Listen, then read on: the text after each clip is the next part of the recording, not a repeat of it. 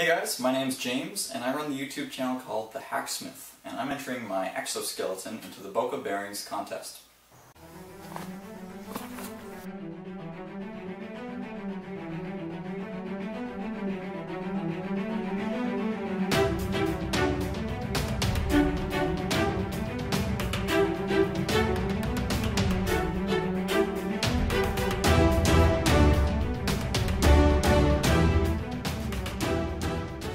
So, I based this exoskeleton kind of loosely off of the movie Elysium, starring Matt Damon. The reason I did that was it was one of the first movies that actually had an exoskeleton that was relatively feasible for the current level of technology, and I thought, I could build one of those, so why not build it? I've been working on this project for a few months now. It's cost a few $100s so far, and that's because I managed to get the cylinders for free, and I got some really good deals on the valve bank. The project uses spherical ball joints for the shoulders, and basically my goal for doing this project was to make a working exoskeleton that can augment my strength, and I proved that by being able to curl a 170-pound barbell, which is pretty impressive considering I only weigh about 140 pounds.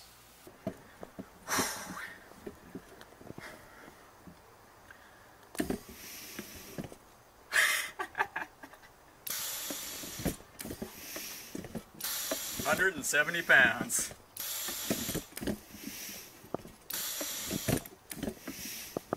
Like nothing. Legs feel it though.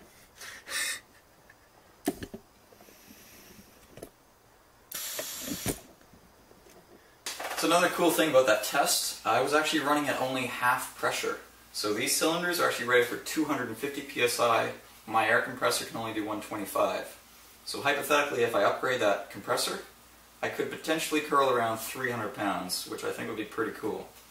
The next challenge for me will be making the lower half, which is quite the challenge because being able to walk, very complex when you're adding different actuators and joints and all kinds of stuff like that.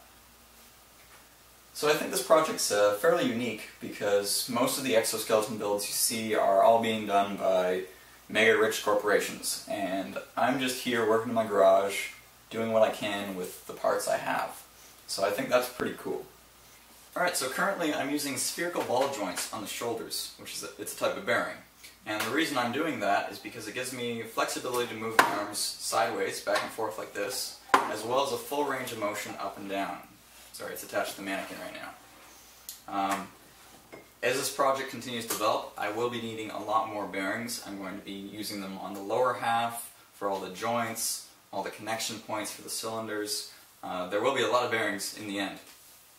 So you'll have your ball joint mounted off of the shoulder, off of the arm, sorry, and then this one mounted off the shoulder.